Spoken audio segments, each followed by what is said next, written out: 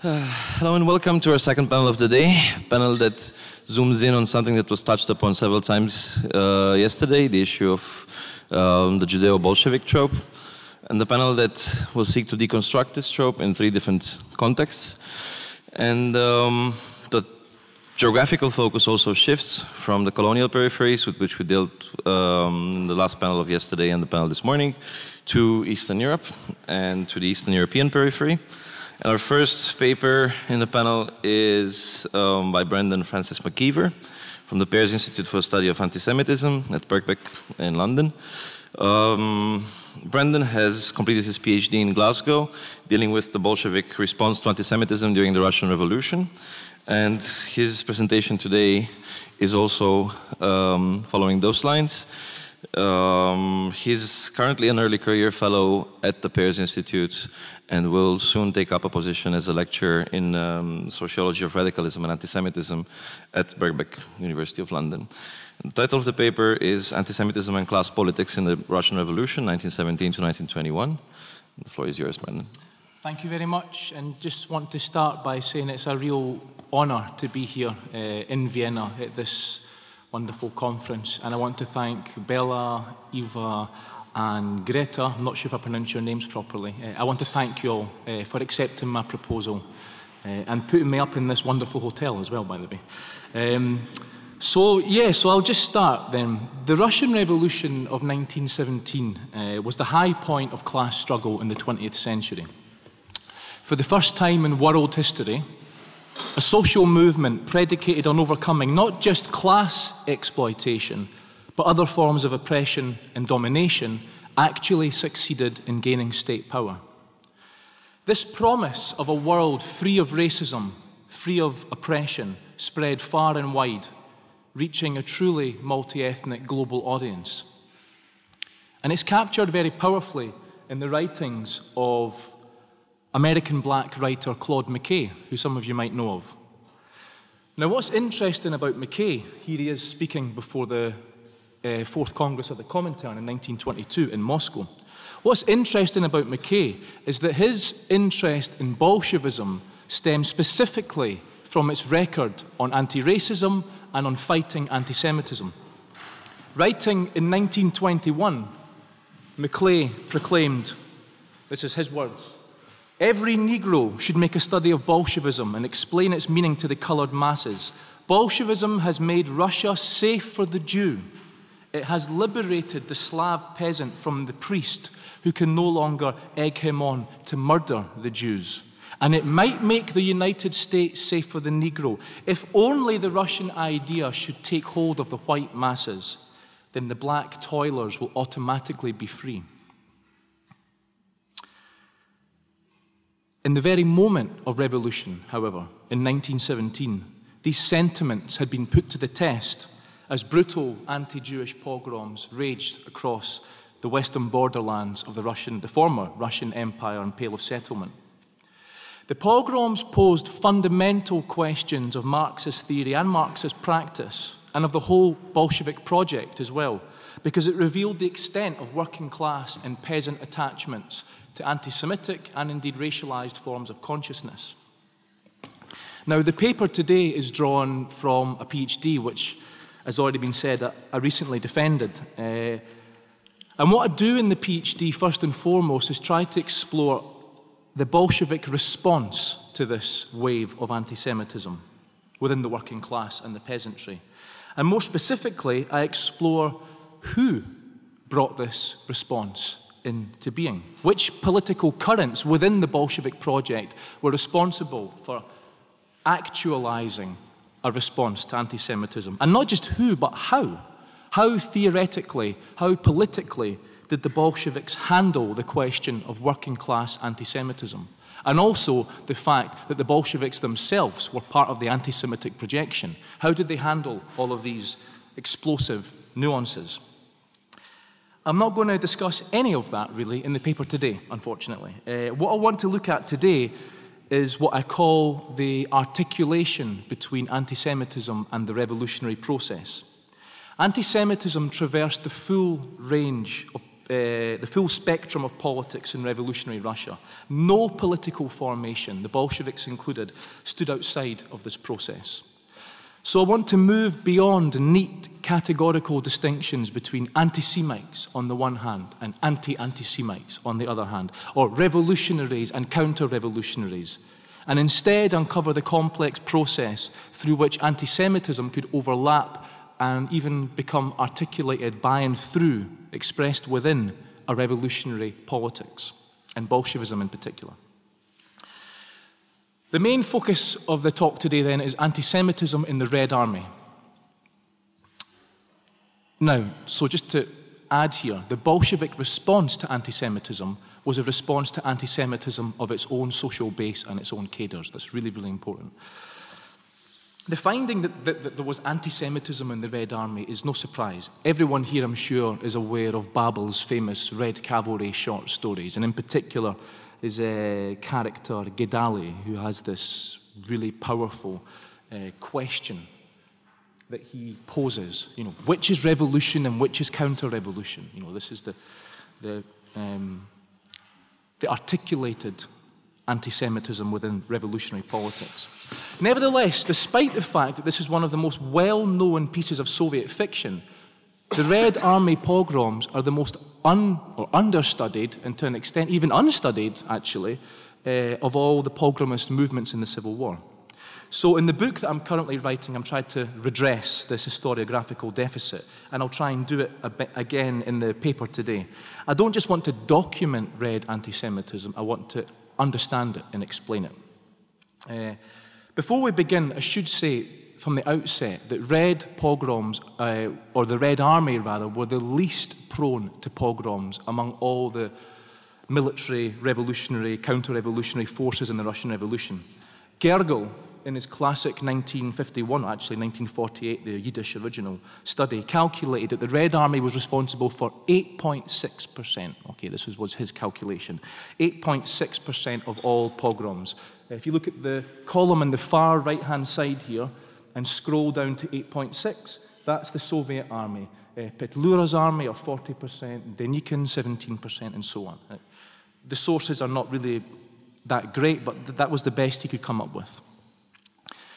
Nevertheless, I want to place this 8.6% center stage, not because of its numerical significance in the overarching pogrom wave, but rather I place it center stage because of the fundamental questions that 8.6 posed of the whole Bolshevik project and its anti-racist promise.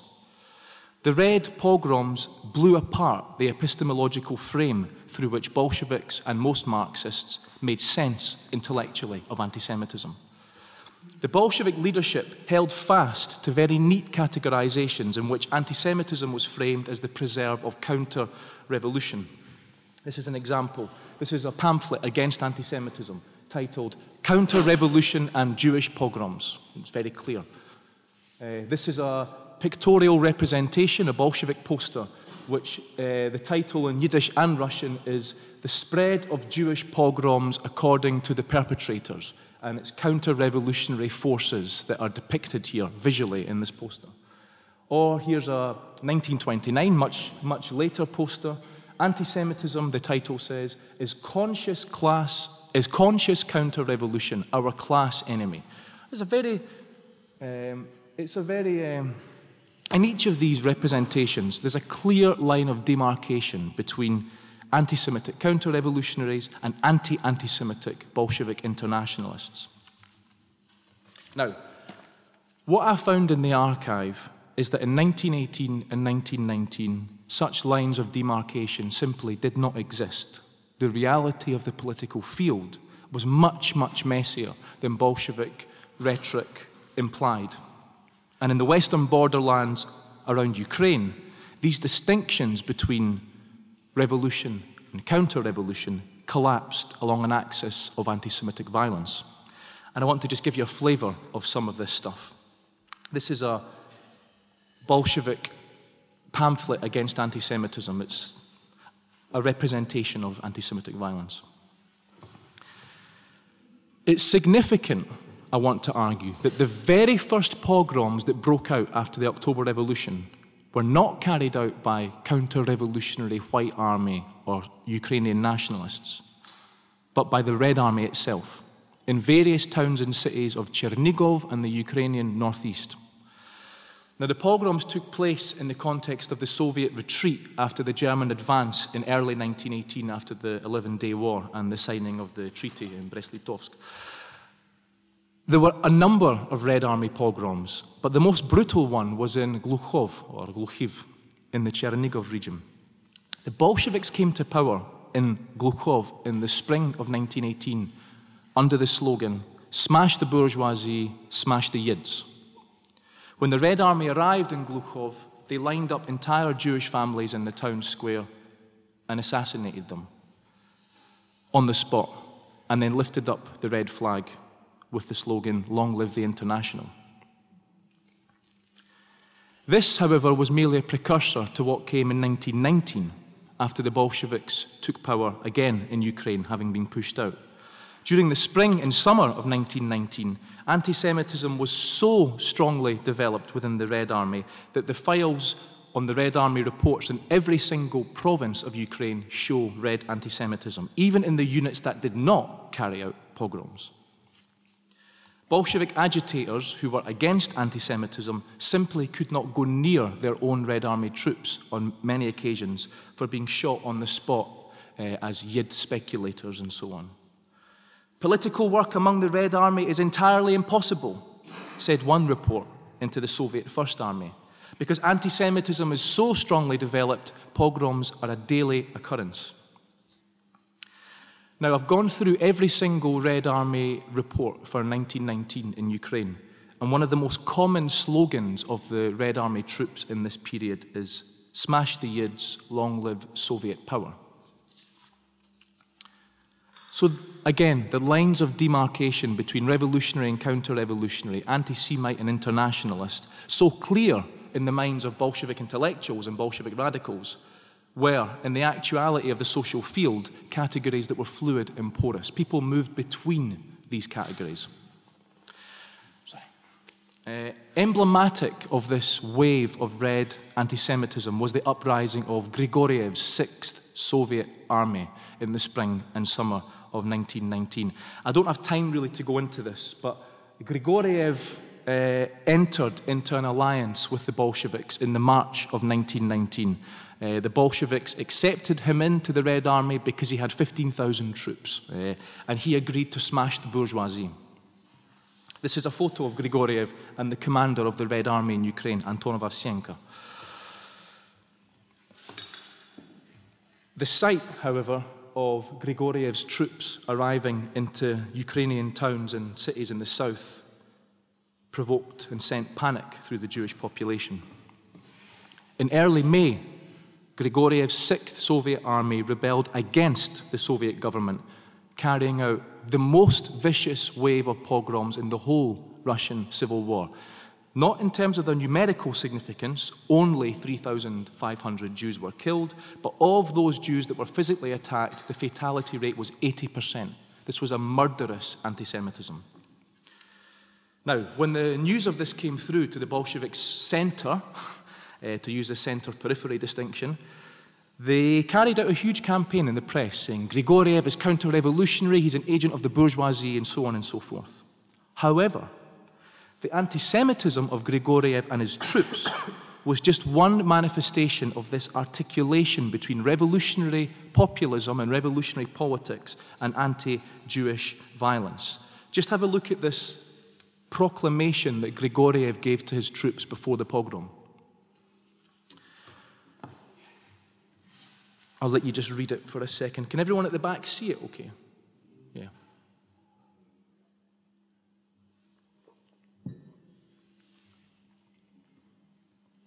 Now, Grigoriev is articulating here a non-referential anti-Semitism. The Jews are not named explicitly, but the key signifiers of an anti-Semitic discourse are all in place. The Ukrainians have been deceived by a people more clever than them.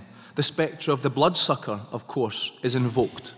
Honest workers with calloused hands are ruled by Christ killers from Moscow, the speculators. Above all here, what you can see is a signification of the well-worn anti-Semitic conception of labour. The Jew is necessarily non-productive. The Jew is an extractor of surplus labour, not a producer of it. The real toiler, the oppressed, is the bearer of concrete, productive labour. The peasant, unlike the Jew, in counter-distinction to the Jew, has an organic relationship to the land and to the nation. And this actually is frequently gendered, going back to a previous point that you made in the previous session. Grzegorz does not need to mention the Jew here. This is completely understood. Anti-Semitism is so explosive, the message is clear. And this is a kind of illustration of that staggering extent, actually, to which revolutionary discourse and populist anti-bourgeois sentiment could overlap with and be expressed within violent anti-Semitism. Okay, this is all at the level of description. Let's understand what is going on here. Who are these people that are carrying out these pogroms? In 1918, the data is extremely hard to come by. It seems that most of the pogromists in the Chernigov region actually come from Smolensk and other parts of Russia and are working class, interestingly. Though, who is working class in this time? Most of these people are peasants and workers at the same time. But the data is very thin. 1919, however, is much clearer. The main agent of Red Army anti-Semitism is the partisan peasant soldier, mobilized by Bolshevik radical anti-bourgeois discourse.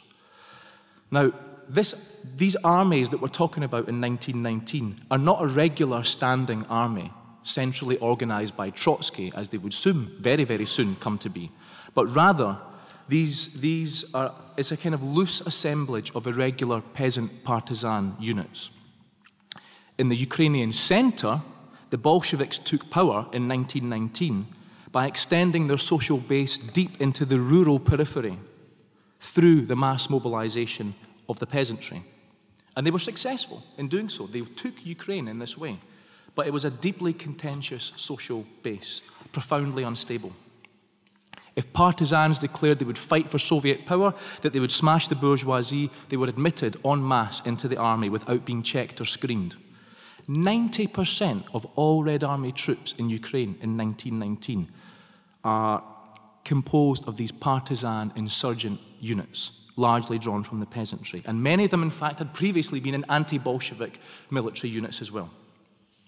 So, many within the Bolshevik social base in Ukraine fought for a populist conception of Soviet power, of the people, of the laboring people, against the capitalists, the speculators, and the exploiters, and so on. These were standard categories of Bolshevik revolutionary discourse. And as far as Lenin, Trotsky, Zinoviev, Sverdlov, and others in the center were concerned, these were precisely the kinds of class concepts that would cut through anti-Semitism and lead the way to a revolutionary subjectivity. In the Russian Revolution, and especially in the Ukrainian conjuncture, however, these standard categories of class struggle were understood on the ground in profoundly anti-Semitic dimensions. The very words Ukrainian and Jew simultaneously bore not just ethnic characteristics, but class overdeterminations as well. In the popular imagination, the Ukrainian was a true and honest toiler who put their hands to productive and concrete labor, as I've said already. The Jew, amongst other things, was the antithesis of this, the non-laborer, speculator, and so on. So the categories that the Bolsheviks reserved for class analysis, the bourgeoisie, the toiler, the oppressed, the exploiter, these meant something very, very different on the ground when they were mobilized and actualized in political subjectivity. And actual class relations are important here. Ukrainians constituted 80% of the total population of Ukraine, and 4% of the working class. In contrast, Ukrainians were 91, perhaps even 95% of the peasantry in this period. So the working class in Ukraine is composed largely of ethnic minorities, Russians, Jews, and a small amount of assimilated Ukrainians who have a kind of Russificatory perspective. And in contradiction to this is the overwhelmingly ethnic Ukrainian peasantry. So nationality, ethnicity, and class frequently manifested as interlocking experiences. In Ukraine, the national question was felt at the point of production, at the point of exchange. And within this contradictory social formation, revolutionary class discourse was frequently taken up on the ground within a set of social struggles shaped not just by class antagonisms, but by the politics of ethnicity and anti-Semitism as well. And what the Bolsheviks tried to do to deal with this was to counterpose class to ethnicity. But ethnicity was profoundly classed. Ethnicity was a class frame of experience in this moment. How many? 5 minutes. Oh, I'm definitely finished before 5 minutes. Be 3. So, anti-Semitism, I want to argue, was the current, the conduit through which many peasants and indeed some workers and many, many Red Army soldiers moved between the camps of revolution and counter-revolution. Anti-Semitism and the populist conception of Bolshevism were coextensive worldviews, coextensive projects. And it was in this context that the slogan, "Smash the Yids, long live Soviet power," could get such traction on the ground. And I was going to conclude there. That is the end of the talk, when I thought it was 20 minutes, not 25. But I just want to add something at the end of this, and it's in relation to some of the things that were discussed yesterday by Nathan Schneider and Stefan Vogt. And it's this issue of universalism and particularism, the dialectic between them. The Bolsheviks during this period, the Bolshevik center, the upper echelons, very much welcomed the Jews into the Soviet project and the communist regime even. And they took a very strong standpoint against anti-Semitism. This is widely known. But no one's actually ever thought to study just how the party responded to anti-Semitism. And not just how, as I said at the start, but who. Who led the campaigns? Who actualized this anti-Semitic standpoint? Who turned this standpoint into literature, newspaper articles, demonstrations, meetings, posters, lectures, pamphlets, and so on? And the answer is this group of people here. The Jewish Commissariat, a group of not yet fully assimilated Jewish radicals who combined revolutionary agency with a self-identificatory Jewishness. What I mean by that is they engage with the revolution as Jews, as well as being radicals. And they were deeply engaged in a variety of diasporic Jewish cultural projects, whether it be a Yiddish-inflected Bundism, or indeed Marxist Zionism, such as the Jewish Communist Party, who came from Palaizion, Labour Zionism. That's a group of them here. There was an urgency and an ethical imperative that underlay this response to pogroms. Their response to anti-Semitism was not the politics of instrumentalism or tactics. They spoke from a deeply felt subject position as Jews. So it seems then, in conclusion, and to come back to the discussion yesterday, that in the Russian Revolution, the closer one stood politically to a Jewish socialist project, the more likely one would be to elevate anti-Semitism in one's political practice. The more particularist and peripheral, the more the universalist standpoints of the centre were actualised into real political practice. That's the finding, I guess. But I look forward to more discussion, perhaps, later on. Thank you.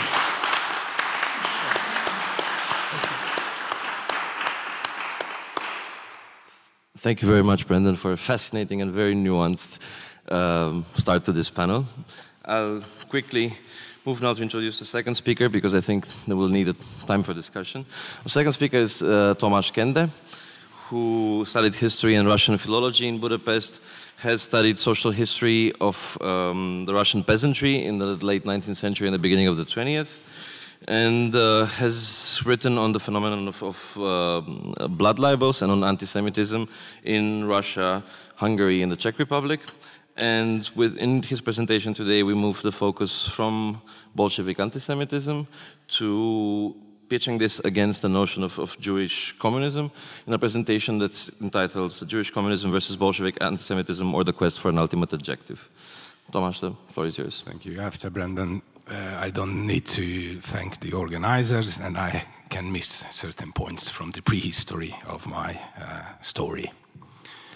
On the very first day following the Bolshevik takeover in Petrograd, a detailed quasi-historical explanation was already by the hand for those who, from the standpoint of the losers, wished to explain the unexpected. Of course, here we refer to the notorious protocols of the Elders of Zion. It is enough to mention the otherwise extraordinary boring diaries of Nicholas II, where he uses the book of Nilus, Knigu Nilusa, that is the protocols, to explain his fall and the victory of the revolution. And among the losers explaining the unexpected revolution with the help of the protocols, beside the semi-idiotic last emperor of all the Russians, we could find Hindenburg as well as Sir Winston Churchill in the early 1920s. Long and, I must confess, sometimes even interesting monographs have been written on the origins of the protocols, and interesting historiographical texts are also available on the protocols' impact on the post-Bolshevik revolution anti-communist narratives. One may call proverbial the parallel historiographical and political recycling of the protocols in the Russian white emigrants' publications, in Polish, Hungarian, and so forth, counter-revolutionary texts. It is also well known that from the very birth of the young Soviet state, this young Soviet state has launched a huge anti-Semitic propaganda. Thousands of brochures, dozens of historical monographs sponsored and published by various Soviet Russian agencies were to serve the fight against the alleged anti-Semitic heritage of the Tsarist regime. According to the new regime's canon, one of the system specifics of the Tsarist regime has been anti-Semitism, and thus one of the new regime's central tasks was to fight the anti-Semitic legacy. And it were not only the Bolsheviks who have thought so. One of the first deeds of the also revolutionary temporary government was to form a special committee, CK, to study the crimes and the criminal nature of the Tsarist regime.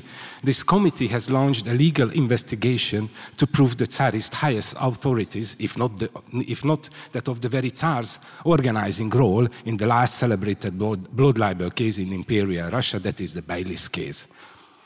Although, quoting a white emigrant's brochure published in the mid-1920s in Belgrade, and now quoting him, the Jews now possessing every archives and juridical power could not prove the Tsarist regime's involvement into the Baylis affair, end of the quotation. The Cheka of the provisional government has produced, and later on published by the Bolsheviks, a very valuable set of historical sources regarding the very case of the Baylis affair, as well as the perception of anti-Semitism as such, and or that of the Baylis affair, by the anti-monarchist political forces from the constitutional Democrats to the Bolsheviks. Despite the fact that I have been studying the blood libel cases of East and Central Europe for almost 20 years, and it is tempting to speak about them, now I have to make a full stop and go back to our current topic. For the Bolsheviks' consequent fight against anti-Semitism and for the unprecedented as well as unconditional assimilation of the previously discriminated Russian Jewry, the anti-Bolshevik literature and propaganda has long emphasized the Jewish elements in the Soviet regime and its very fundamental Jewishness. The renewed modernized mutations of the protocols concentrating on the alien, I mean Jewish nature of communism in Eastern Europe, have fundamentally characterized the anti-Bolshevik, anti-communist narratives in the interwar period. And they are rather frequently recycled by even for the first sight well-educated academicians in our regions nowadays. But the World War II, the Holocaust, the birth of Israel, and the Cold War have produced, a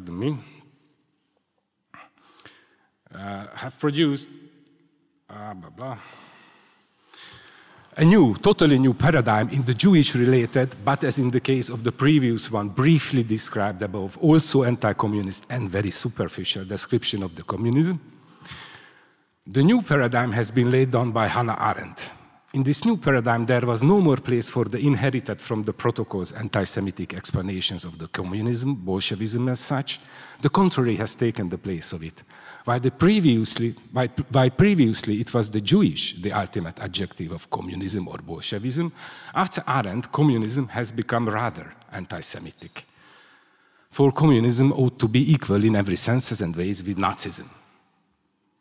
Beside Arendt, the very systems from the Soviet Union to Czechoslovakia have done their best in helping to create this new paradigm.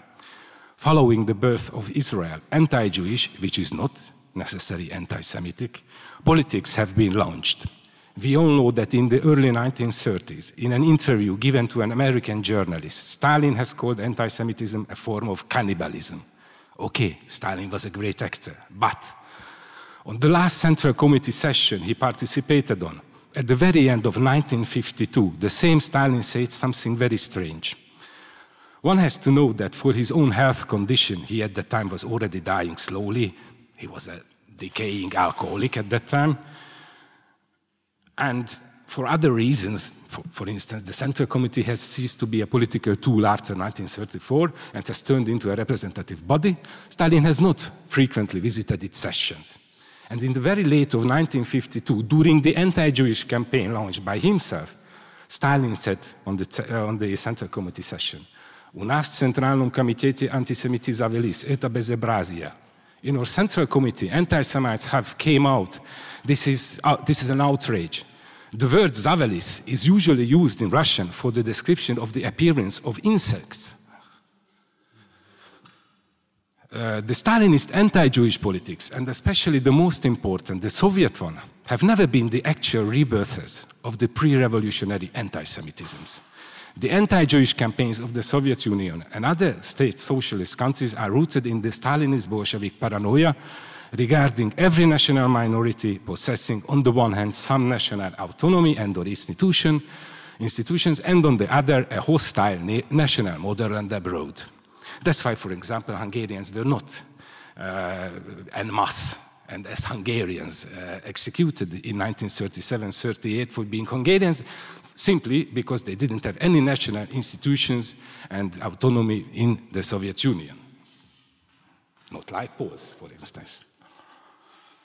During the second phase of the 1937-38 Great Terror, tens of thousands of ethnic Germans, Poles, Latvians, Finns, Romanians have been executed for this paranoia as potential spies in the Soviet Union. During the execution of this bloody campaign, each and every Oblast NKVD branch has received a national quota to be fulfilled and later on executed. The launch in 1948 anti-Jewish campaign's prelude is rather this 1937-38 national spy hunting than the pre-1917 anti-Semitism. Even if we know that the anti-Jewish campaign didn't produce such a horrendous death toll that the second phase of the Great Terror did.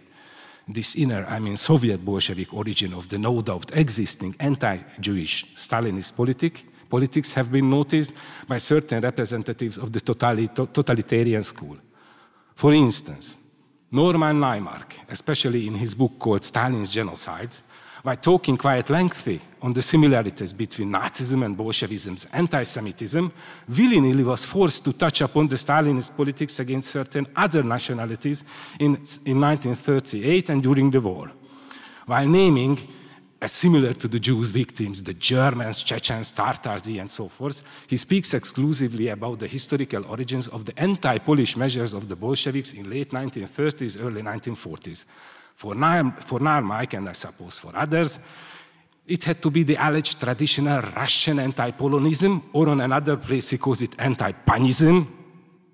Bingo. By buying his point for an abstraction, I just want to ask, and what about the Finns, the Romanians, the Latvians, not to mention Greeks, Bulgarians, Kurds, Meskhets, and so forth and so forth. Anyway, the previously anti-Semitic description of communism has regularly been replaced by a different totalitarian one, which instead of the alleged Jewishness has rather emphasized decoded into the system anti-Semitism.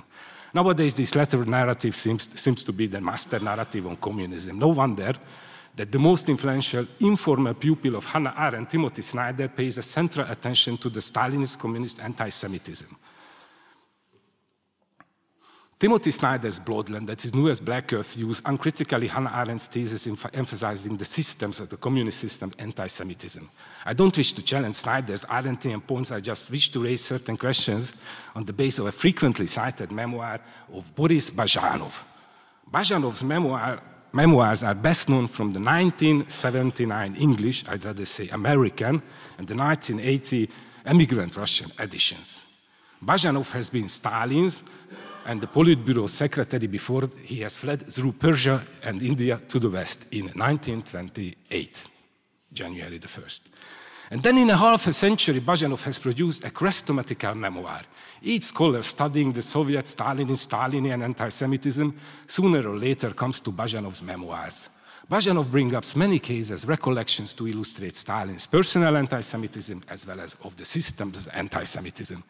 The 1979 memoirs of Bazhanov have become crucial evidences for the modern scholars of anti-communism and anti-Semitism. If one reads these memoirs with the elementary criticism, may say that these recollections of Bazhanov are suspiciously chrestomathi-like ones, especially regarding the Jewish question, especially if one heard about the author's mésalliance with the Nazis during Paris occupation. Bazhanov, by 1979, had a lengthy record of collaborations. And from now on, regarding Bazhanov's biography, we refer to his own recollections, his own memoirs, if one prefers, to his own apologies. 1919, Bazhanov joins the local Ukrainian Communist Party organization and was soon afterward elected a district Rayon secretary. Quickly rising through local party posts in the Ukraine, he went to Moscow to study engineering in November 1920. In 1922, he applied for a technical position with the Central Committee apparatus and was accepted for his skills, and we continue to rely on his own accounts. In August 1923, as Stalin's personal assistant, Bazhanov becomes secretary of the Politburo and was responsible for taking notes of the meeting. Since he was present on every decision-making event and for he knew each and every Bolshevik leader, he, after his early 1928 defection, became a highly valuable asset for British and later on French intelligence. During the Winter War, he has offered his services, maybe without his French master's knowledge or contrary, for the Finns to organize a kind of Russian legion from the Soviet POWs in early 1940. He was given the chance, but before going to real war, the Winter War was over. Afterwards, the hero went back to Paris. The next service or collaboration of his is taking place in the middle of June 1941, when he has been invited, as he says, taken to Berlin for a small talk and consultation with Reich Minister Rosenberg. As he says, I was waiting the usual questions regarding Stalin, but, end of quotation, instead he was let to know that the Nazis are preparing a war against the Soviet Union. According to Bazhanov, he knew a few days earlier that the Germans are going to invade Russia. We can take for sure his meeting with Rosenberg in Berlin, on which, as later in 1979 he wrote, he tried to dissuade the Nazis to launch a war against the Russian nation, and instead, as he wrote, tried to argue through Rosenberg the Nazis to fight exclusively communism and the communists, but the Russian nation. He sadly confirmed later on that his advices were not taken by the Nazis. However, we can know from Bazhanov that he was giving advices and information to British, French, Finns, and Germans. And although he has left Moscow in late 1927, he has remained the man who saw Stalin. We know that as well as the OSS during the war. Later on, the CIA has invested huge energy and money to study the enemy leader's personal psychology, as well as the collective social psychology of the enemy. Let me just shortly bring one forgotten case on how and when to use the words of Albert Chernin, a leading American Zionist in the 1960s, 70s, dealing with Russian Jews. The Soviet Jews have been made an issue, or have not been. I refer now to the famous Harvard project, in which between 1951 and 1954, thousands of former Soviet citizens in the USA and in DP camps in Europe have been interviewed more or less deeply regarding various aspects of everyday life in the Soviet Union. And although questions have been put on the national question, the Soviet Jews in the Harvard project could not become an issue, 1951-54. But let us go back to Bazhanov again. When he wrote his English, I'd say American memoirs, the Soviet Jews are already an issue. In this text, Bazhanov finds the Jewish, most precisely the anti-Semitic question, a crucial one. that the reader may find easily a system-specific one. In his memoirs, Bazhanov very often brings up cases to illustrate Stalin's personal anti-Semitism, and beside this he argues along the very system's anti-Semitic nature. He, while recollecting the inner party feuds, which always have taken place in his memoirs, with a very few exceptions between mediocratic, undereducated commies, he never misses to mention if the negative hero is a Jew or an anti-Semite. So in 1979, Bazhanov has produced such a proper memoir, which very soon has become a fundamental part of the contemporary anti-communist criminology. It is not by chance that George R.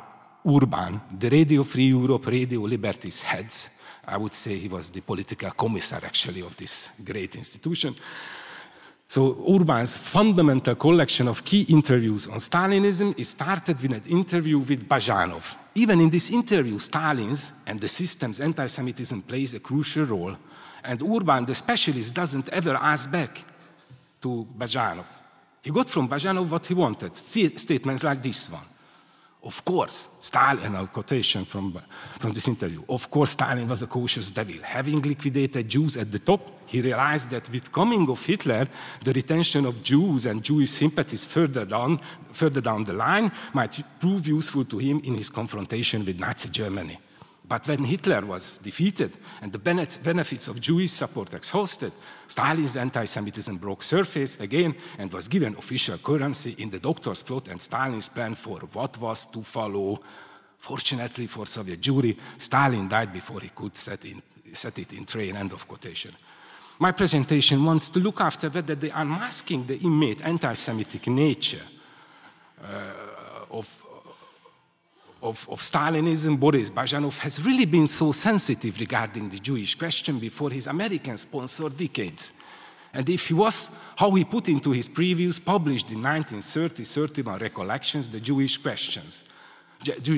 Luckily or unfortunately, Bazhanov has already unmasked Stalin and his system in French in 1930, Avec Stalin dans le Kremlin, and in German in 1931, Stalin der Rote Diktator.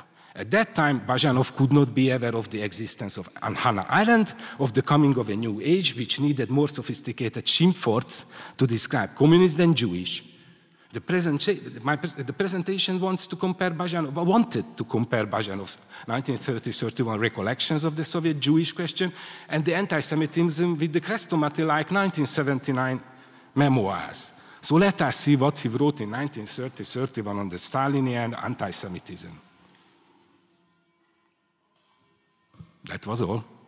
And now let us see what he wrote on the Jewish Bolsheviks. The same. And again, half a century later, he remembers each and every alleged anti-Semitic gesture of Stalin. He knows that Stalin was up to something horrible against the Soviet Jews before his death. And his conviction, as we saw it, was uncritically bought even by George or Urban, who was a really well-educated criminologist otherwise. I would say Bazhanov's recollections on Stalin's and the Bolshevik system's systematical anti-Semitism are the product of this Urban's conviction and that of the totalitarian, highly politicized approach towards Soviet and any kinds of communisms.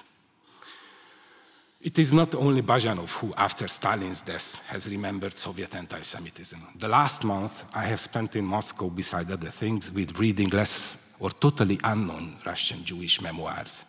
I've been focusing on one hand on the author's personal experiences on and off anti-Semitism, and on the other hand, the way they perceived and or reconstructed the memory of anti-Semitism.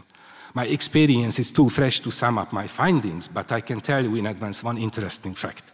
If the remembering person put into his or her memoirs what Bazhanov called something that only the death of Stalin saved them from, I mean the deportation, or in very few cases even another Holocaust is mentioned, he or she has had always access to the Soviet Jewish samizdat or refers into the memoirs to literature on the subject. Thank you for your attention.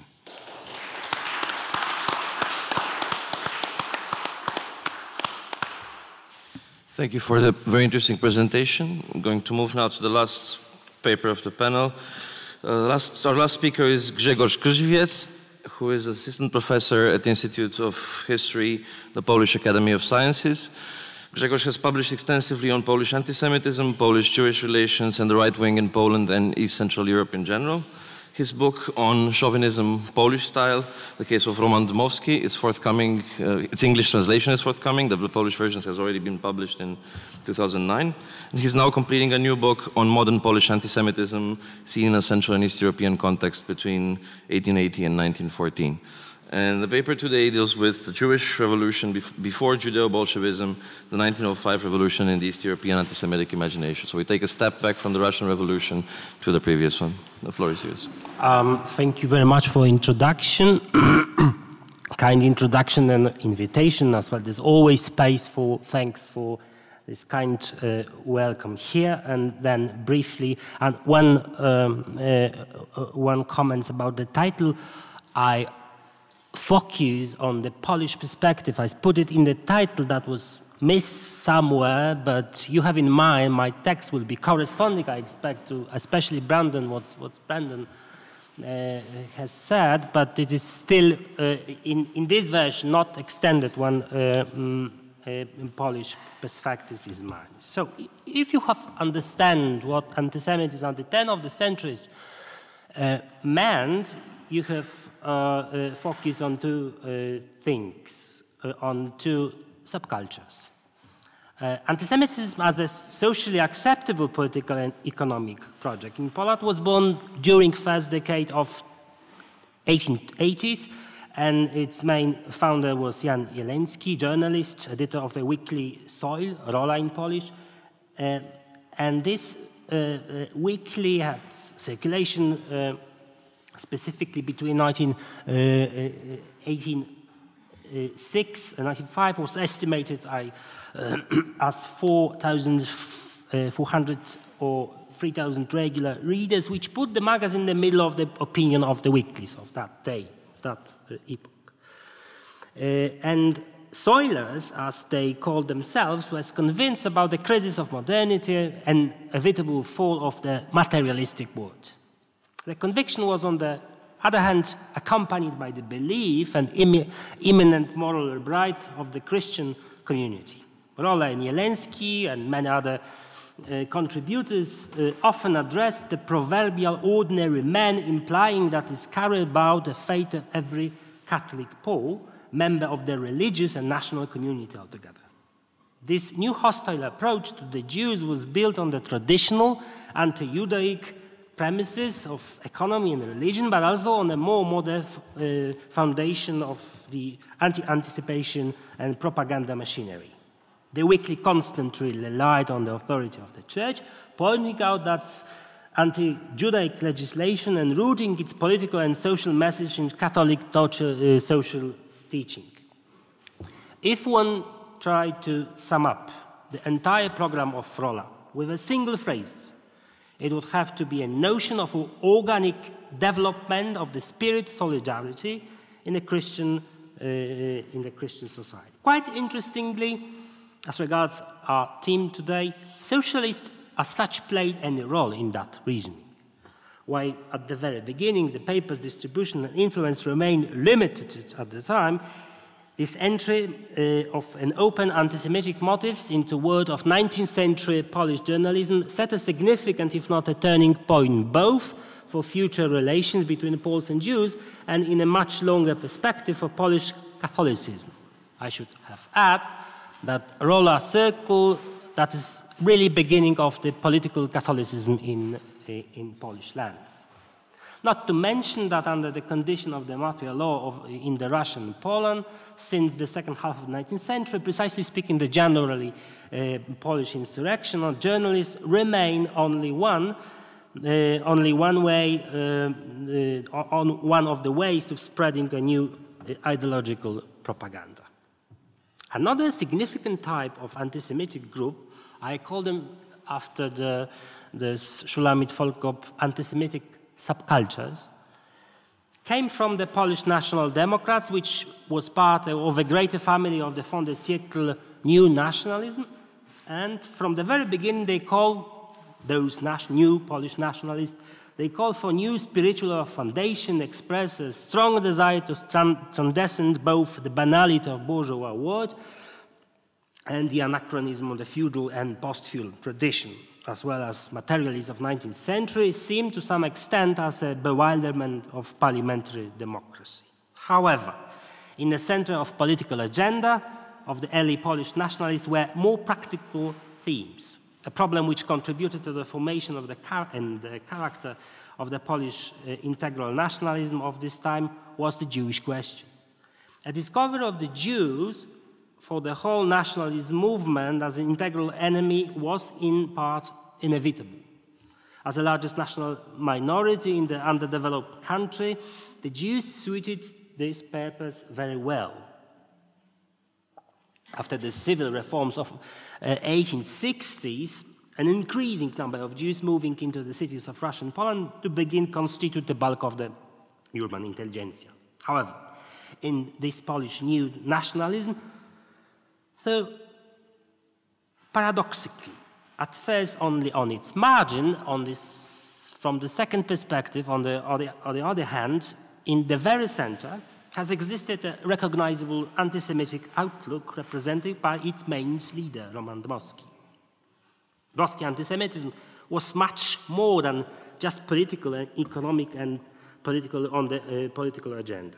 There was a kind of Weltanschauung, a way of thinking, feeling, and acting that can express nearly all kinds of human grievances. In opposition to the aforementioned Catholic anti-Semites, at the head of Dmowski's vision was the tenor principle of natural selection, in which the stronger civilization, based on the pure racial entirety, was supposed to force its views on the weaker.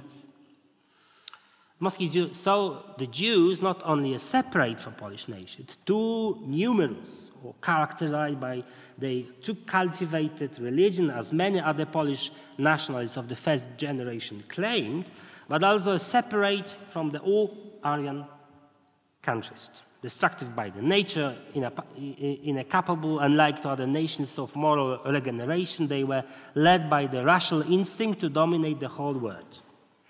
All modern political system and political ideas coming from Enlightenment, with the Marxist socialists at the first place, only served them as an instrumental tool to reach their goal.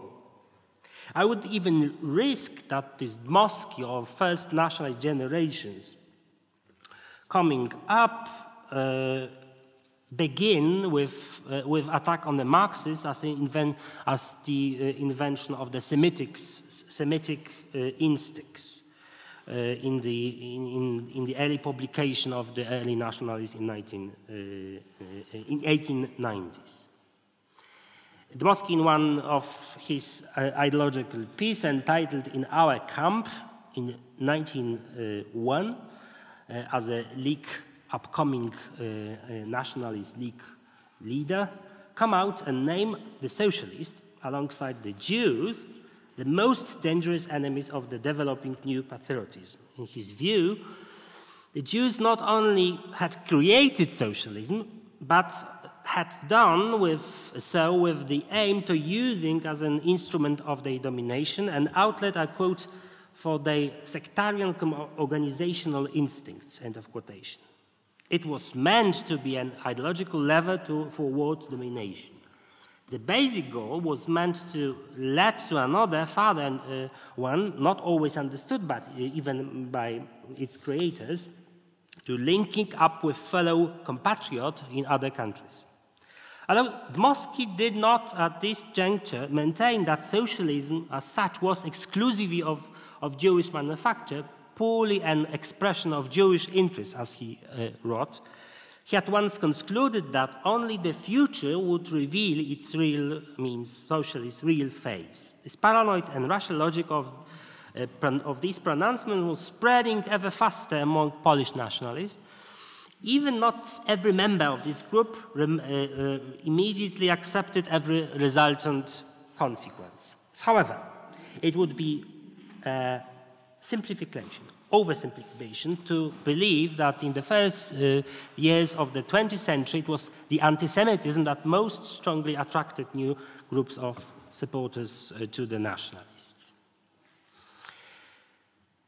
As far as we know, as historian, as persuaded, the revolution of '95 marked a clear watershed in Polish politics, in all politics. It started in Russian parliament, but affected all Polish politics. Not mentioning the relation between Poles and Jews in the Russian Empire.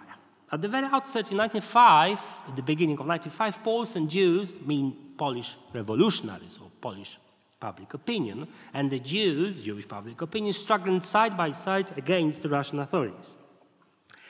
But when violence and anarchy grew in the late 1905, in the half of 1995 and afterwards, and perhaps even more in 1906, when the government, Tsarist government repressions lashed out at revolutionaries, and in the end at the public opinion, the desire among the Christian public to find scapegoats elsewhere grew even more intense. At that time, the imagination of Polish conservatives were hunted more deeply than ever before by the specter of the revolution, understood as a result of the Jewish socialist plots. Fears of upsetting of natural order, total anarchy, and anxieties about the future of the nation were common amongst the middle classes, the social and cultural establishment, and last not least, the Catholic Church. Thus, the figure of the Jewish revolutionary perfectly suited these phobias. Henryk Sienkiewicz, Polish Literature Nobel Prize winner, the most famous Polish writers of this epoch, may be here an emblematic example. His views, the views of this famous writer, who is close to the right, to the modest right, conservatives, show clearly how Polish traditionalists took over the anti-Semitic motif and inscribed them in the wider cultural pattern. During the 1995 revolution, Sienkiewicz noted in his correspondence over the overrepresentation and excessive mobility of the Jews among the radicals, and more warned his close friends and relatives against the Eastern newcomers who spread seditious slogans and provoked pogroms. In his exposition, there were no straightforward anti-Semitic antisemits, as we can, but there was a fear of unsettlement of a natural order, and anxiety about the future associated, about the future of the nation, associated almost always with the Eastern Jews. That was the time when Jan Jeleński, I've mentioned before, an infamous godfather of Polish antisemitism, briskly opposed the revolutionary events of 1905, blaming the Jews for causing social unrest.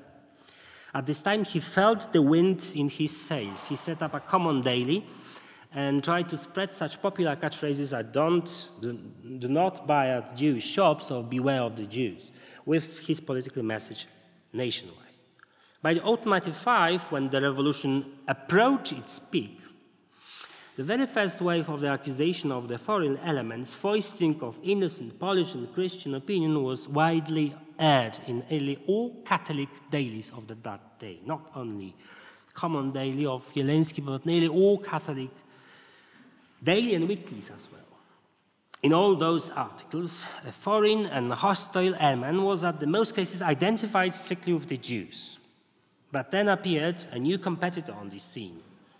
In contrast to Jeleński and other Catholic anti-Semites of this time, National Democrats had at their disposal not only centralized media concerned, of which they built the first half of 1905, but as well a mass party organization.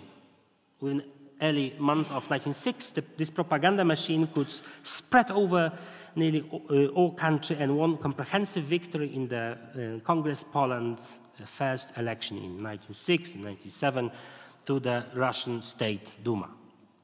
In this respect, the vision of disciplined society governed by national organization, defined by Dmowski and articulated at length by national democracy, appeared to numerous polls as authentic barrier against the chaos of revolution. It also appeared as the only way to preserve Polish national identity. Dmowski's personal approach to the Jewish question revealed then, for the very first time in the Russian Poland and then in all Polish lands, such a tremendous political potentiality. The revolution 1905 opened a unique discursive window in which this aggressive and chauvinist concept of the nation, which had originated on narrow circles of radical right, could be voiced, debated, and in some way institutionalized. Upon the establishment of the party, National Democrats functioned as a small conspiration and mostly male fraternity, about 200 people. After 1995, the ranks swelled to approximately 20 or 40 members, at which point National Democracy may be labeled as a mass party.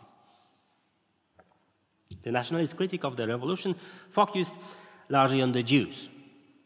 The National Democracy press propaganda presented the index as a sort of national shield and kind of a fortress against the deluge of anarchy, everyday street violence, and the thuggery. Nonetheless, almost all the roles of alien forces were then clearly identified with the Jews. The presence of the Jews, the severe grip on the Polish life, began to be taken as a chief explanation for all troubles that emerged in the Polish society. Last but not least, Jews have been claimed as the enemy of the Polish independence as such. What was the key to the index success at this point? I guess, or I think, was two-folded. One, for sure, and primarily that was challenging the revolution, seen for most as a violent anarchy and apocalyptic act with rioting all over the country. An effective manipulation of these contra-revolutionary fears and anxieties. From this time forward, authority, national solidarity, and anti-left hysteria, last but not least, strong leadership, were among the key items of the nationalist agenda. This new politics mixing anti-socialist, authoritarian message with a strong anti-Jewish motives, with the picture of the Jewish revolutionary, within the framework of the dominant anti-leftist fears, reached its peak in central Poland during 1996-97 bloodletting in Łódź, the events of the blood of the Łódź. Since the last 1905, then the National Democrats has been writing and speaking about the threat posed by Jews, arguing that employ different methods to destroy nations and most using political radicalism and revolution as such. To conclude, historically speaking, the invention of the Jewish left can be traced back to 19th century debates about the alleged engagement of the Jews in revolutionary venture that eventually ends up in anarchy and disorder. You found many tropes in the European history, Eastern European as well Western history on that. However, in the context of East European politics, social and cultural scene, the events of 1905 revolution seems to me to be a dramatic change which still not be fully recognized and understood.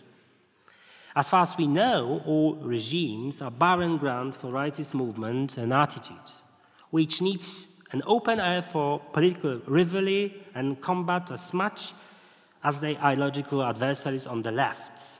In the Tsarist Russia, it was only with the government's retreat in the stormy days of 1995 revolution that the Russian right as a political movement was born, only to decline again in strength and importance as the authorities, the Tsarist authorities, recovered confidence and control.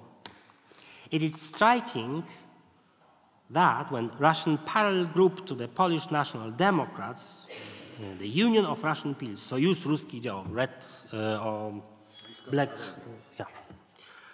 in the years 1907 and 8 gradually lost dynamism, unity and mass appeal before the government in the Petrograd recovered strength under the guidance of Piotr Stolypin, Prime Minister Piotr Stolypin. Nevertheless, many could agree with Eugene Evrutin's statement that the revolution of 95, I quote, popularized racist stereotypes of images as violence and disintegration erupted, as censorship, it's very important, law and public opinion were liberalized and the commercial culture proliferated, end of quotation. When the time went on, this bitter legacy was ready to pick up The Polish index, in contrast to the Russian fellows, though not without problems, grew systematically. By the Great War, despite some inner splits and breakups, the nationalist movement considerably strengthened its mass base, remaining both the most powerful political force and the largest social movement in Polish territories. Popular anti-Semitism and absorption of the anti-Jewish xenophobia in mass popular culture also play a role in all this. Quite interestingly, although the large section of the East European societies, I mean Russian and Polish in this context, were dominated by the spectre of the revolution, perceived as the outcome of the socialist Jewish conspiracy, those resentments were not exploited immediately, whether in the field of illustration, ballet, or literature. However, whether discussion of the Litva question in Polish lands, which began in a daily press in autumn 1909, and the Belis affair in the whole Russian Empire, meaning as well the Polish lands, erupted in 1911, all those aforementioned emotions and the pictures and this logical or linguistic structures came back with enormous vehemence. The figure of the Jew started to take on features that were malevolent, eventually downright demonic. The already existing crude, rough-hewn pleasantry about Jews now turned maliciously and into aggressive way. For the East European popular cultures of the time, negative conception of the Jews become the Durkheimia, I suppose, equivalent of the collective consciousness, bonding society like tight-knit biological organism. With this toxic cocktail of xenophobia, aggressive nationalism, and generalized anti-Semitism, large part of those societies entered into the First World War. Thank you very much for your patience.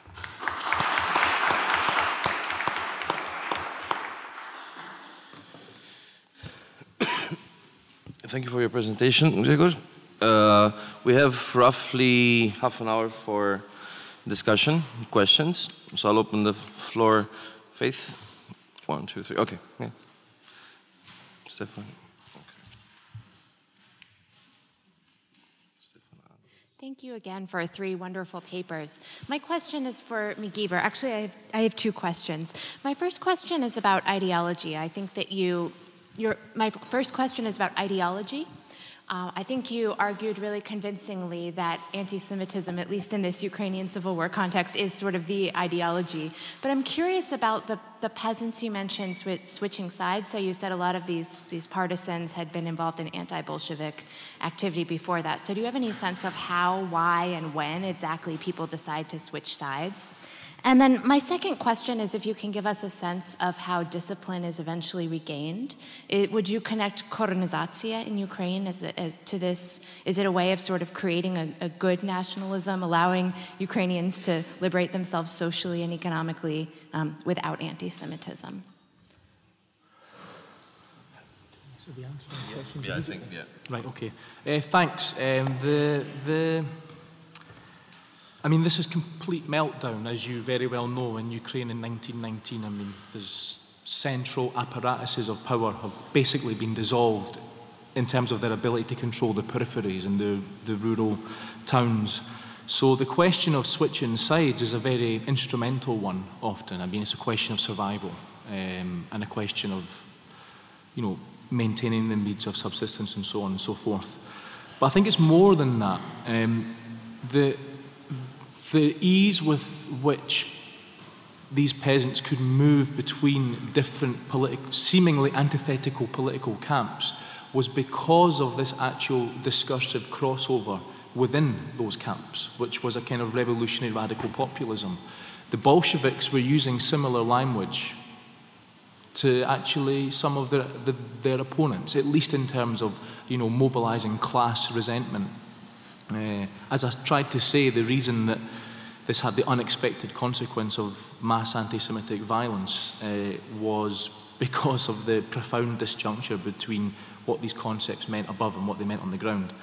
But it's instrumental, and there's a kind of strong discursive ideological overlap. I'm not sure if that answers the first question. The second one of how, which I think was how is all this put to a stop, and is Kerenizacja important? I think in the first instance it's put to a stop by, if I can use an Althusser concept, the repressive apparatus reappears, having been completely broken down. It reappears. The Bolsheviks now start to screen their local cadres. They start to kick out the anti-Semites, and it's basically power through terror. That's a direct quote, actually, from one of the Bolshevik leaders in Ukraine. We are maintaining our grip simply through terror. And then after that, I think Lenin wins the argument eventually in the early 20s for a much more nuanced national perspective, which later, obviously after Lenin's out the equation, becomes Kerenizacja. I think that has a more lasting significance, but in the short term, this is put to a stop with a repressive state apparatus. These people aren't won over to Bolshevism in the immediate context.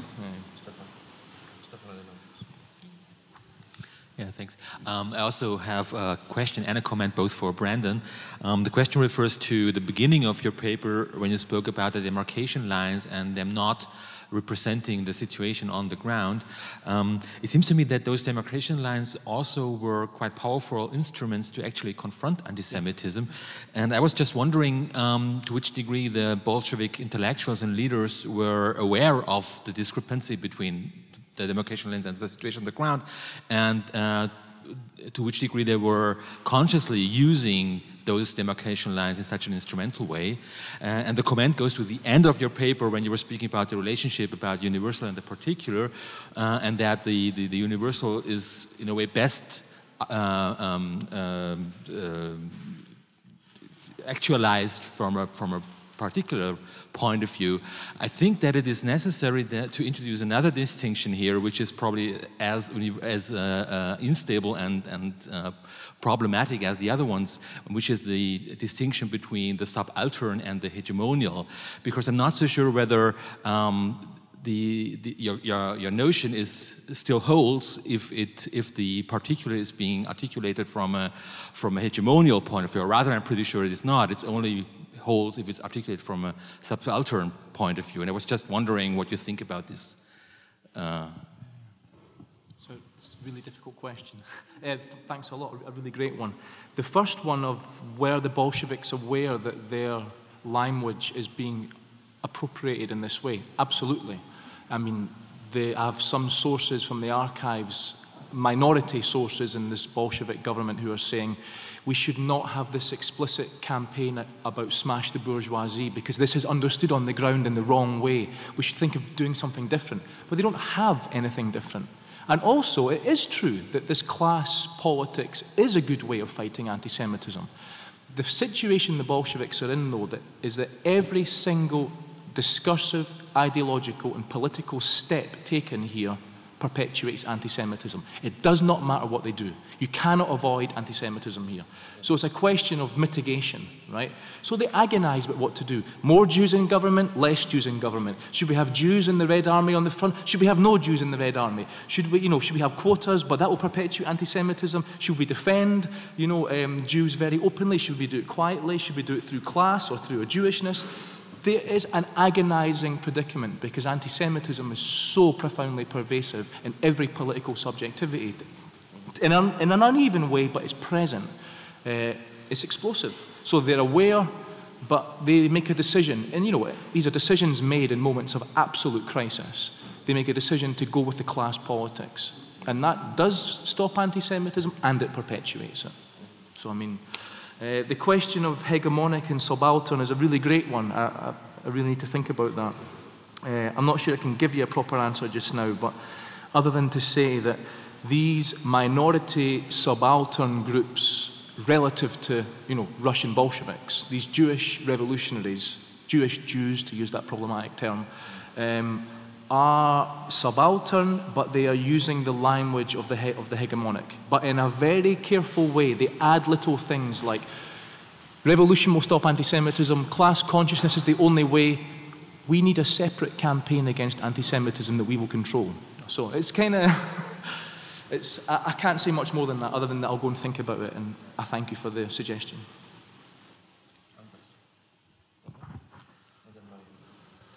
Okay, I have also a question for Brandon. He seems to be very busy today. I was wondering about these programs that you were talking about. You were saying that you will give us an explanations on the reasons why, and I'm even more curious about that. Regarding the socio-economic background and the connections between the Ukrainian, mostly than soldiers in the Red Army, were they going back to their localities, I mean their hometowns?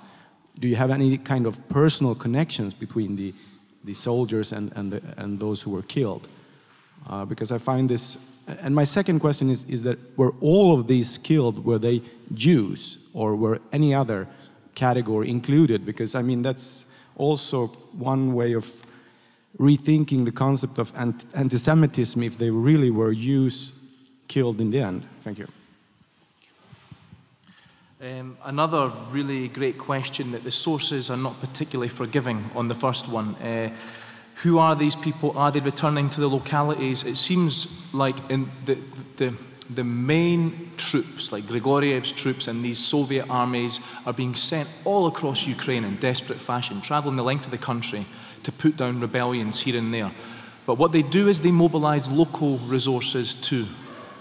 You know, and this social base is moving between these different camps of, you know, Bolshevism or Ukrainian nationalism. So the main troops that are coming in and taking regional power are not locals, but they use locals to, you know, support themselves, and then they turn against each other. And beyond that, I can't say much. I mean, the problem is this: the best sources are the Central Red Army ones, and they don't have a clue what's going on. They just do not understand what's going on. I think the 8th Army is an Uman. I think they are anti-Semitic. Let's send in the 7th. Oh no, the 7th are the anti-Semitic ones, the 8th are actually the proletarian ones. Let's do that differently. And then the message, by the time it reaches the centre, is lost, the moment's gone, a new army's moved in, they've rebelled anyway. I mean, we can't think of this in kind of very detailed essentialist terms because it's so incredibly fluid. This is complete chaos. It really is. I'm not trying to avoid the question, I just think that is the nature of what's going on. This is really important, who was killed, because that Grigoriev statement you saw is like these Muscovite Christ killers, these Russian, you know, and so on and so forth. It's very anti-Russian. Russians don't appear to be among the mass murdered. And if anyone has worked in Ukraine can correct me on that, I've not found any evidence of anti-Russian pogroms, always anti-Jewish. And I think that does say a lot about the grip of anti-Semitism. But it is an anti-Russian politics. But there's a distance between rhetoric and, you know, murder. And anti-Semitism fills that gap, I think. Maria? Yeah, I'm afraid I will put extra strains on Brandon today. I will follow up your question because I have briefly dealt in my life with Odessa.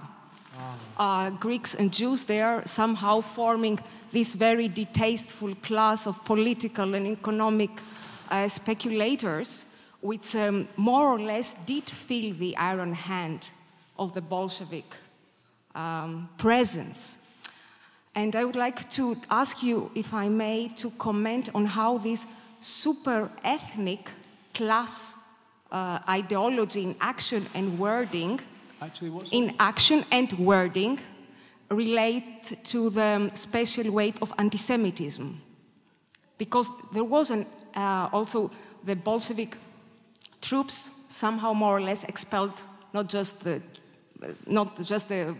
they tried to contain Jewish threat, not only the Jewish threat in Odessa, but they also moved many Greeks to leave Odessa, many Germans left Odessa after the revolution. And how do you integrate the special weight of anti-Semitism in this also anti-ethnic, or should I say, super-ethnic class issue? Well, this is a great question. I mean, one of the things they do is to say, you know, this is not, the Bolshevik project is about de-emphasizing ethnicity, right? As in terms of rhetoric, But in practice, they're building, you know, local autonomous oblasts in a slightly later period, and then republics, and actually emphasizing ethnicity. So there's a kind of dialectic there.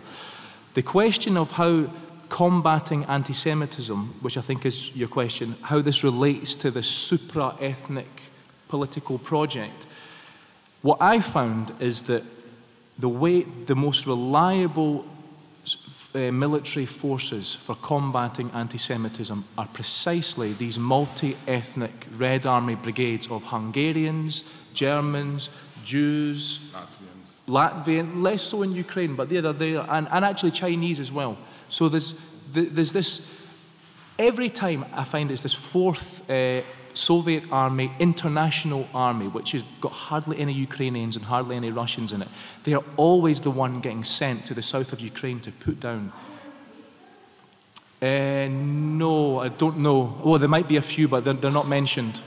And of course, who is it that takes Odessa in early 1919?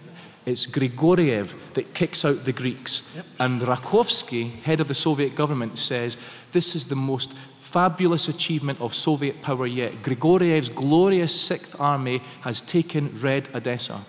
Weeks later, he's slaughtering the Jews. Then?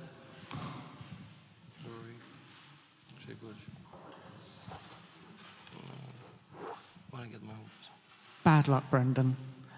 So it's another question for Brendan. Sorry about this. But it's basically, it's an issue of these perpetrators. And you use peasant in a very monolithic way. And yet it's like we don't really know very much about these perpetrators. I mean, you talk of sort of ethnicity, but how much ethnic consciousness can we actually ascribe to these peasants? And the second point is, Marxist theory of rural society is that it's potatoes it's undifferentiated potatoes in a sack of potatoes. We know that rural society is deeply stratified, deeply cleavaged, social status, class, market relations, and all these other things. And whether or not we have any evidence of perpetrator voice or evidence that the perpetrators come from a particular segment of rural society. Are they specifically young? Are they landless?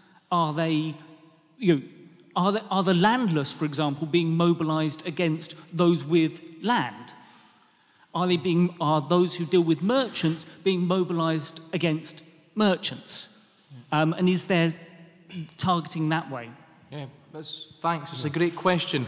I would take a slight issue of disagreement. I don't think the Bolshevik brand of Marxist theory on rural society is monolithic or just potatoes. Sure, there would be some, Bolsheviks that thought that way, but there's actually a very sophisticated, very early Soviet theoretical discusussion, intellectual discussion about what constitutes rural society. And Lenin, of course, actually wrote a lot about this.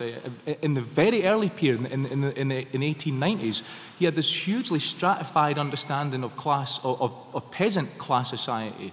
And this later becomes the context after 1917 for a really profound debate about this. And there's a couple of books written by Terry Cox just on this, I think, back in the 70s and early 80s. So I think it's not the case that they just see them all as one and the same thing. And they do have a stratified analysis of peasant anti-Semitism. They say it's the kulaks, of course. Which is actually a very monolithic term, used in a very crude way. They say, it's the rich peasants, the real toilers aren't anti-Semitic, it's the rich ones who want to protect their lot.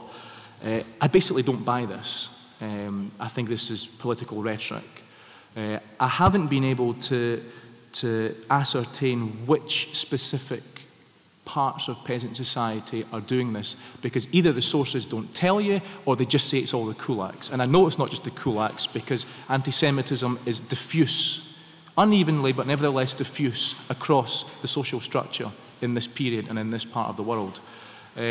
So perhaps this does come across in the way I gave the talk as being monolithic, which would be unfair, because there are obviously peasants, workers, and any social strata that are anti-Semitic. But that doesn't deny the truth, which is that anti-Semitism can be found in every social strata.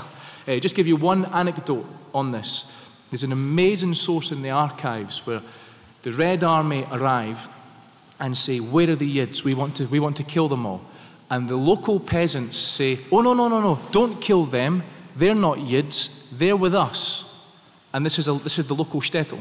They say, we'll take you to the Yids, they're over here. And they go to the next shtetl and say, there's the Jews there. So it's profoundly localized. Who is Jewish and who's not Jewish is always being constructed. The local shtetl were not Jews in this context. It was them over there. So, but you really need a profoundly local study, regional case studies to get to the answers that you want to do. I just couldn't do it, I'm afraid. Rory? Hi, yeah, thanks very much for the presentations. They were all really, really excellent. I had a question for Brendan, and I also have a question for Tamás as well, so actually somebody different. So my question for Tamás is, so the kind of anti-Jewish campaigns in the communist era, not just in the Soviet Union, but in countries like Hungary and Romania and so on. I want to know how much of that was due to the fact that people did switch sides during the war, and that people who'd maybe been in the Arrow Cross or the Iron Guard or these different kind of far-right organizations then kind of swapped sides sort of near the end of the war because they realized that the communist parties or the resistance were going to be the people in power, and so people did swap sides. My question for Brendan, first of all, a comment. This phenomenon you were talking about, which is related to what I just asked Tamás, which is about people swapping sides and they're kind of moving. This is something which happens a lot during the Second World War. For example, in Yugoslavia, where the partisans have amnesties for people who've been in the Ustaša movement, and you find people who've actually been concentration camp guards and special police, they swap sides, and then what they do after the war is they use the Communist Party as a means of pursuing their own agendas, which are often very nationalistic agendas, which is why you get a very kind of funny kind of rhetoric after the Second World War. So my question kind of is, you're looking at Ukraine, as we heard yesterday, Ukraine has a particular kind of demographics, particular history, particular set of things are going on there, and I'm wondering to what extent what's happening in Ukraine is kind of similar to what's happening elsewhere, or whether, so is it a case of the Bolshevik army launching anti-Semitic campaigns, or is it a question of people who already have a particular anti-Semitic agenda or a particularly anti-Semitic prejudices using, the filter of the Bolshevik army or the Red Army in order to pursue politics as, they were doing in Yugoslavia. So I'm just wondering how representative what's going on in Ukraine is it wider, or is it really something that we're talking about Ukraine specifically rather than kind of the rest of the Soviet Union? So.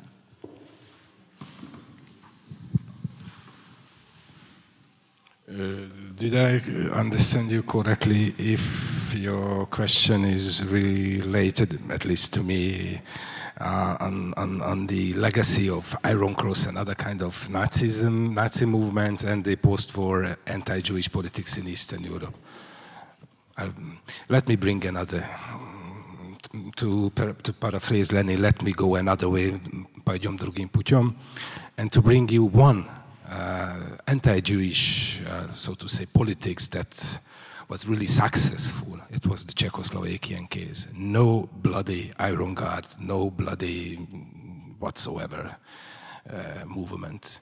But there was a really successful, in very many quotation marks, anti-Zionist campaign. I wouldn't say that this pre-war Nazi or Nazi-like popular sentiments legacy is the reason, but maybe that's a legitimate, so to say, understanding of the surfacing of anti-Semitism in anti-Jewishness.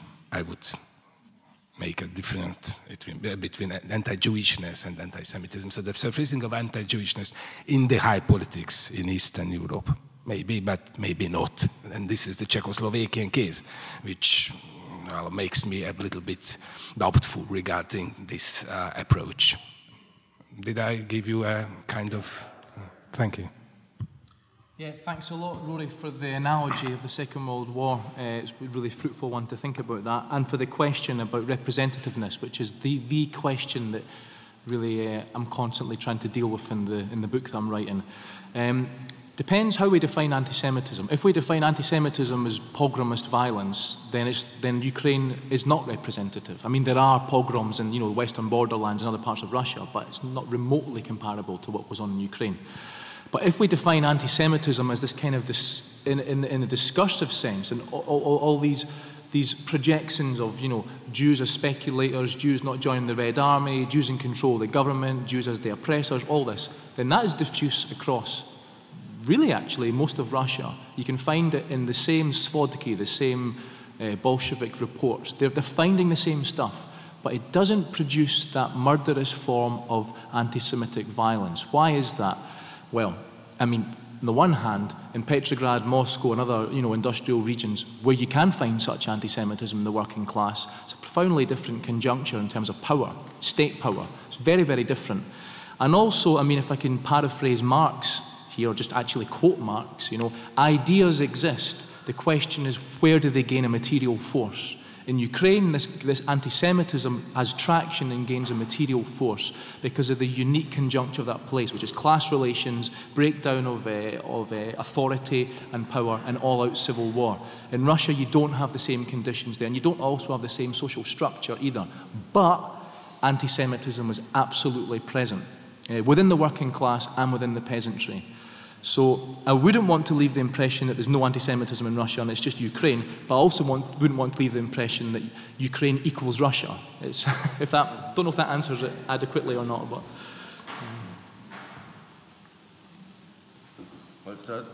If there are no more questions from the public, I can maybe ask my own, and I have one for Grzegorz actually.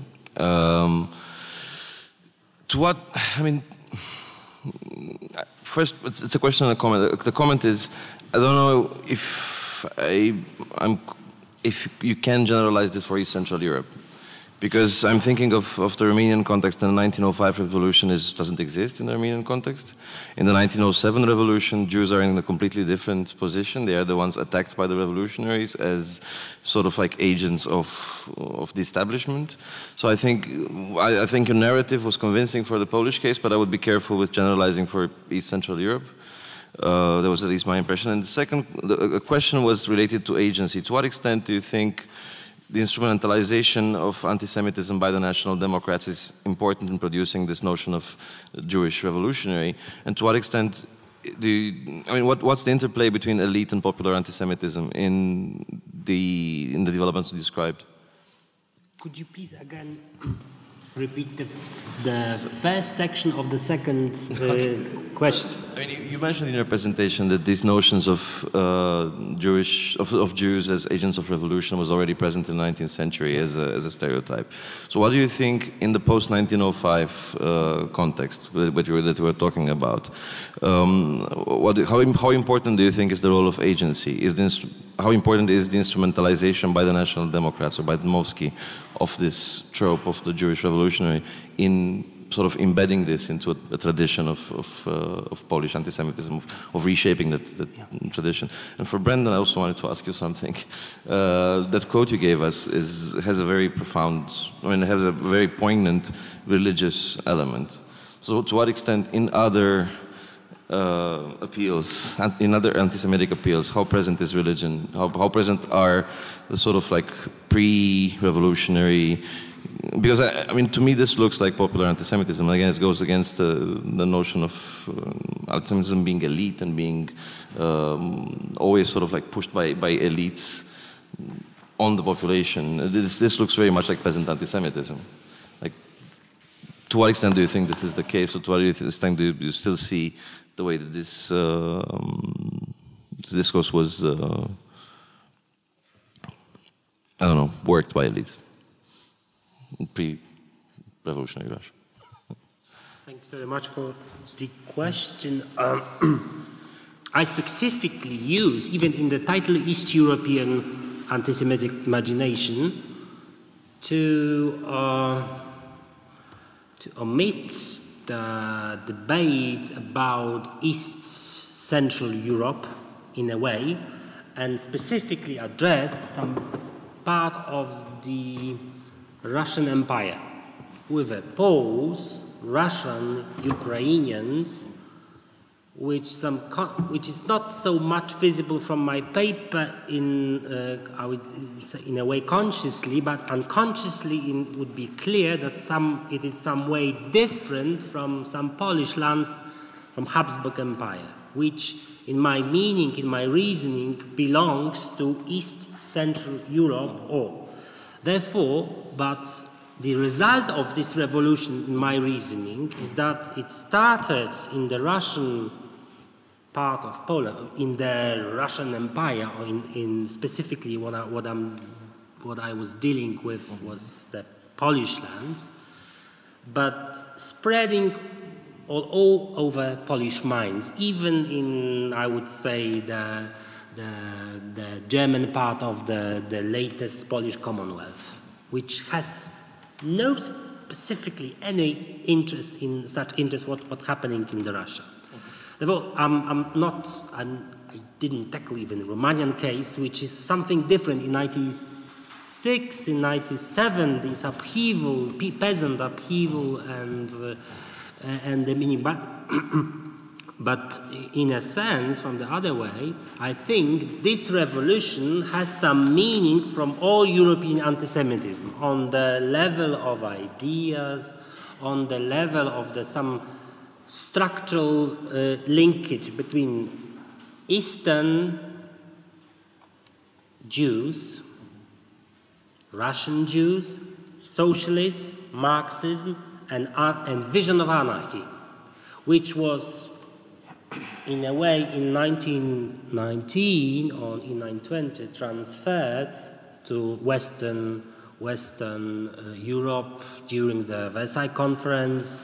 All this publication about the protocols of Elder Synod was in a way inspired by emigres from the Eastern Europe, or whether inspired from the people as a person, from acting person, but from ideas.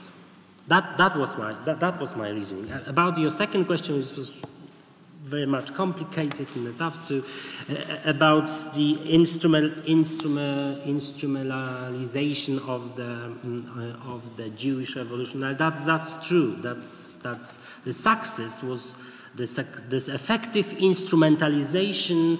Some stereotype was wearing in a press.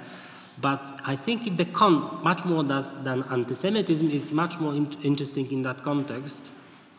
A kind of situation from the land under the material law, which almost everything is closed, or association, or press as under the censorship, to the semi-open society, when fast everything is free to publicize, to be voiced, to say something public. Jews are revolutionary, and it is not under the censorship of the Russian functionaries. It is after 1995. It is free 95. People start to talk about, and the people published about articles on this, on the massive wave, incomparable to what was before. And what is the interplay between the public and the on the elitist or high elitist anti-Semitism and the public imagination or the public sphere. I think maybe my point of view is much more stereotypes in that sense, but I believe in the public it was very widespread opinions, that the kind of old-fashioned opinions about Jews. That was dominance in a sense of some anti-Judaic prejudice or some anti-resentment, and what not so easy, I would say, besides the cities, the big cities, to instrumentalize this Jewish revolutionary in a proper way. How to into the village instrumentalize the Jewish as the revolution which had happening in the village in another way. So this interplay, I would say, took place between 1907 and 1913. That was a long period with this message was produced and repeated and repeated and repeated to, I would say, to fabricate some sort of the consciousness about what is the popular feeling among the public. So it is not very at the very beginning. It is not so obvious. But I would put an accent on the instrumentalization, on the process of instrumentalization, which is I would say on the very last sentence, not very well researched on that level. We don't know how it works to the very end. I would agree. That's why I find your case so out of the usual pattern of instrumentalization. Yeah. A really great question. Religion. Pre-revolutionary anti-Semitism and religious anti-Semitism, are they present? Absolutely. But is this only pre-revolutionary religious anti-Semitism? Absolutely not. But is it present? Absolutely. This is pushed by the elites. It's pushed by anti-Bolshevik, anti-communist elites, by the whites, by intellectuals, and so on and so forth. And what are they saying? They're saying, this is the era of mass politics, and we need to fight this new alien foreign political project, this new ideology of communism, of Jewish communism, and restore our political project. But they're doing so through mass mobilization. Protocols are being published at this time as well. So it's the mobilization of pre-revolutionary anti-Semitic culture for a very modern political end, I would argue. And religion is key for the Bolsheviks too, because what's really interesting is in the reports of the Red Army, they have like the 6th Soviet Army is an open revolt, is full of anti-Semites. All of the instructors we have, the agitators, are Jews. Send Russians, send Ukrainians. We need to get our Jews out of here and send in Russians and Ukrainians to speak to our anti-Semitic social base. On 1 and 2 occasions, I found in the reports, didn't say send Russians, it said send Orthodox. I couldn't believe this. So actually, sometimes the Bolsheviks are so desperate, they will send in anyone who will stop this. And by the way, just last thing on this anti-religious campaigns of the early 20s, anti-Semitism, this is quite established in the literature, that anti-Semitism is a huge issue here. Kalinin and others actually say in the Central Committee and the Politburo, under no circumstances must Comrade Trotsky have anything to do with this anti-religion campaign. Because they know what this will do. This will be a further perpetuation of the pre-revolutionary religious anti-Semitism that is finding new expression in this post-revolutionary moment. And if I can just finish on another Marxist theorist, Althusser has a concept of articulation, which I think is really important here. Pre-revolutionary and post-revolutionary forms of anti-Semitism are articulating through new political projects. That's why it's so vicious and so multifaceted and so hard to defeat. Thank you very much. Thank you to all our 3 speakers. And now I was asked to let you know that it's lunch, well, it's already lunchtime, so we will just move to lunch downstairs to Sala Terena. So, thank you once again. Thank you.